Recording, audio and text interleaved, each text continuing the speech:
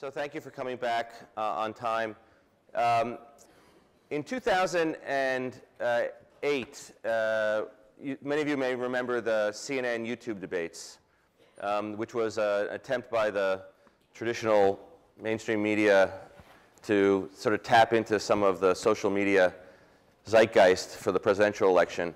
And we thought it was a nice first try, but we created something else shortly thereafter in partnership with the New York Times that we called 10 Questions, where citizens would be able to post questions to the presidential candidates online, vote which ones they wanted them to answer, the top 10. That was over a 6-week period, and then after that was completed, the 10 questions were submitted to the candidates, and they would have 4 weeks to respond. But the best part of that was that after the candidates responded, we all got to vote on whether they actually answered the question. We were fortunate to have 6 candidates, including Barack Obama, respond to the questions. And we thought it was a successful first try and in really building a new type of online debate platform for candidates for public office. With the coming midterm elections, we're very happy today to announce that in a partnership with the Knight Foundation and support from the Knight Foundation and working with Google and YouTube, we're going to relaunch 10 questions for the midterm elections. And we're going to start working in about 10 states and try to find the races that are most competitive. And it's going to work pretty much the same way. People will be able to submit questions to the specific candidates in their districts, or whether the congressional, Senate, or governor, over, depending upon the state, 4 to 6 weeks, and then the candidates will be asked to respond. We're looking for media partners in various districts, and we so far have got the San Francisco Chronicle, the Philadelphia Inquirer, and the Akron Beacon Journal as partners. In local markets, we've been talking to some of the large media companies like the New York Times and the Wall Street Journal and CNN and others to also join this conversation and to get the word out. But for those of you who are interested in working with us on this project, Daniel Tuelis from our staff is right here on the right, who is here all day. If you have anything you're interested in talking to him about that, please seek him out or find one of our staffers. We'd love to work with you in this project. Our overall goal is that by the time we get to the 2012 presidential campaign, we can give the Presidential Debate Commission a run for its money and actually give a conversation to the American public that's worth having, not just on television. Thank you very much.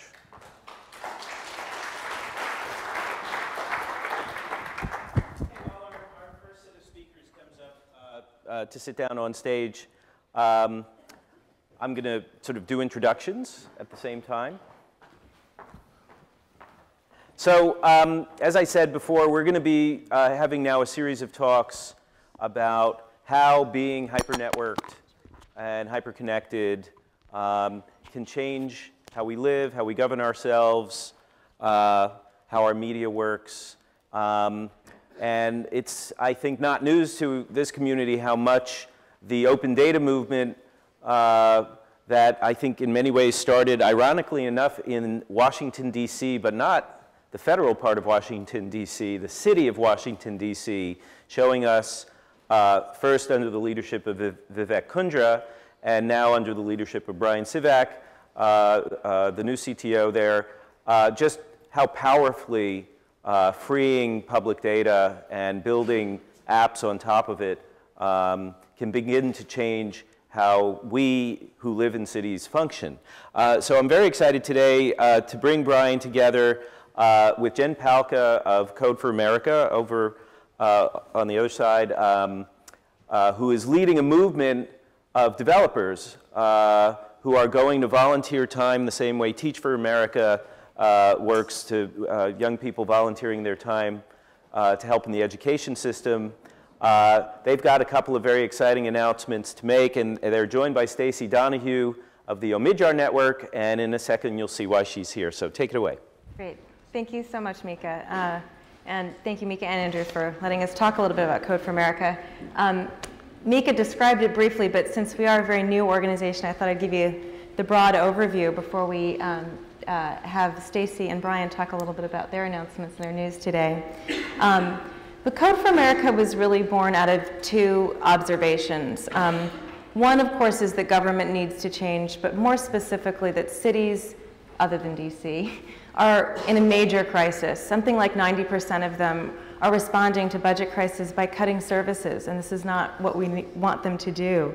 And yet there are in so many cities these huge inefficiencies once you get in there and really look that can be exploited. Because what's happened in the private sector and what's starting to happen in the activism world that you see here, where the boundaries of the organization are being blurred and you're bringing in constituents to be part of the solution to the problem, is only just now starting to happen in government. So we saw Anil Dash talk about this yesterday with his project, and Anish Chopra talked about a number of great things that are happening in open data and bringing in a huge ecosystem to help solve these problems. But this needs to be happening in many, many places across the country, and cities are a great place to start with this. There's also a huge talent crisis in cities right now. Something like 60% of municipal employees will be retiring in many cities in the next 5 years. If we replace those people with 9-to-5ers, cities don't really stand a chance. We've got to solve the talent crisis in cities right now. So the first observation is that cities are in crisis and need to change. And the second one really is that there's this huge community of talented technologists and designers that want to help. I'm talking about the kinds of people that are here today in this room who've had careers and realize that this is the kind of problem that they can help solve, but also the millennial generation, which has been profiled as being one of the most do-gooder and socially service-oriented generations in a very long time. So what we did is we saw these twin problems and said, what's the model that we can use we can apply to this? And we asked the question, what if there were a Teach for America for the web industry? So that's how Code for America was born. It's a very new organization. Where we are, we started sort of late last year. We put out a call to cities and had many apply. We've chosen 5 cities who've come to the table with very innovative technology projects that we think will really help make cities a better place to live, engage citizens, and make them more efficient and effective. Those cities are Washington, D.C., and Brian's going to talk in a few minutes about the project we're doing with D.C., which doesn't fit the mold, but really has the potential to have the greatest impact of any of our projects. Also Seattle, Philadelphia, Boulder, Colorado, and Boston. So we have our cities chosen and great projects, and on Tuesday we launched our call for fellows. So we'll recruit 5 fellows per city to come in and build these projects over the course of a very structured year where the teams will work both collaboratively and competitively. But they'll be on site in the Bay Area, and we will bring in the top names from both government and Silicon Valley to support these fellows, connect them, and really give them a launching pad for either a career in public service or to maybe do a startup in this space and build this ecosystem that needs to happen to support this open city idea. So that's where we are. I will ask at the end for your help in getting the word out about our fellows program. But what I'd like to do right now is to have Stacy make a little announcement. We really exist because people believe in our vision, and Stacy Donahue with the Omidyar Network is one of those people. Hi, I'm Stacy Donahue with Omidyar Network. I lead our government transparency investment area at ON, and I'm delighted to announce today that Omidyar Network is making a $250,000 grant to Code for America to help jumpstart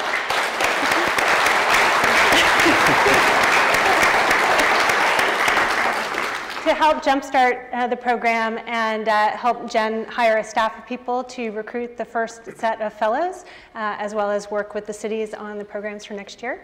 The reason that we're so excited about Code for America is the way it really enhances transparency, accountability, and citizen engagement with local government. So we cannot wait to work together. Thank you so much, Stacy, both for the announcement and for the grant, which is the start of a larger fundraising effort for us, but really the key piece that we needed, and it's wonderful. I wanted to pass it off to Brian. The other 4 cities that we've recruited are doing really technology projects. So they're looking at ways that they can engage citizens to help solve the problems of the city. And those fellows will be primarily designers, developers, product managers, data wranglers. We're working really with an open data mandate here in all of the cities. But when we met with Brian about what the projects could be that DC could sponsor, we found that there are a huge number of innovative projects already going on in DC. And so Brian's going to talk about what we decided to do with DC that will, I think, have probably a bigger impact than any of the other individual technology projects that we sponsor this cycle. So thanks, Jen. First of all, for any of you who know Jen and the work that she's been doing, I'm just blown away by how hard she's working at this and how much effort it takes to get this done. So just a round of applause for Jen, please. I'm blown away. So, you know, the concept for the project that we're working on really started through a series of conversations that I've had with any number of big city CIOs across the country. Actually, myself and 6 other CIOs talk on a regular basis every couple of weeks to discuss the projects we're working on and things that we can collaborate on. But it also extends to state CIOs and CTOs, as well as CIOs and CTOs on the federal level, including Anish Chopra and Vivek Kundra. And the interesting thing to me is that it turns out that pretty much everybody is working on exactly the same projects. They have exactly the same problems, the same issues, the same concerns. And there's a lot of duplication of effort going on. Many of these things are visualized in terms of people actually buying software products and implementing them. But also, there's a lot of custom development, open source usage, and things like that.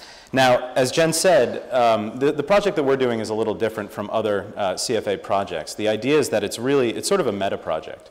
We're going to be creating a non-jurisdictional organization, something, and that's important because it has to live on past me, past the current administration in DC.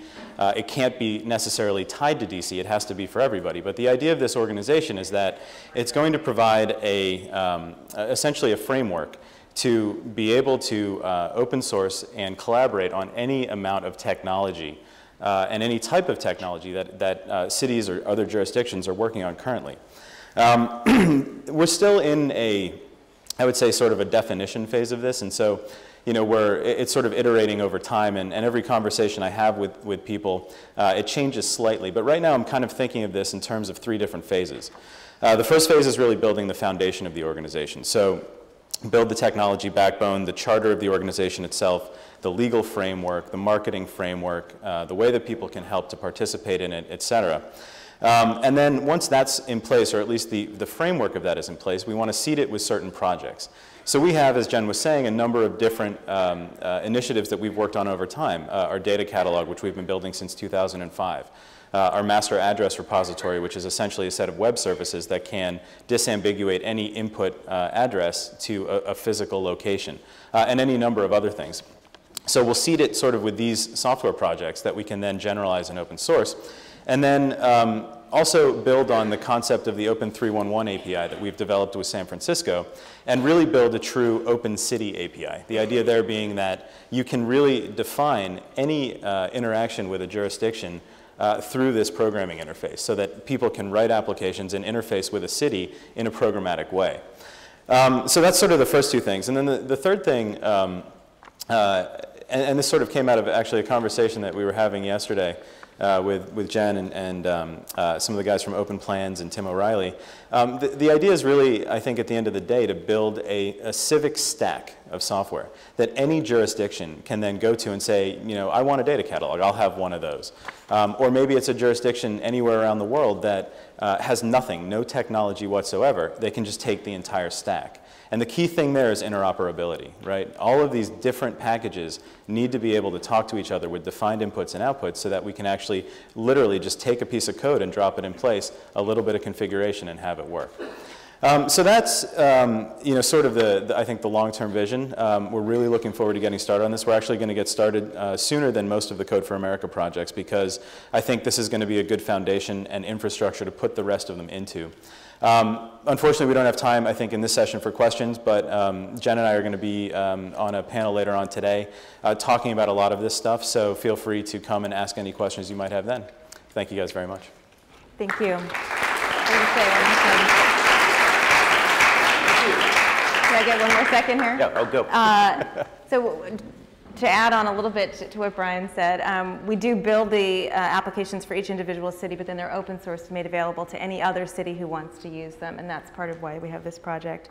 I just want to say also, Clay Johnson, I think, asked you all to think about your lists yesterday and getting beyond your lists. We don't have a lot of a list, and if anybody in the audience wants to help us get the word out about our Fellows Program, please come talk to me or Stacy or Brian or Tim O'Reilly or Clay Johnson. Andrew Richey is also on our board. So anyway, thank you very much. We could use your help.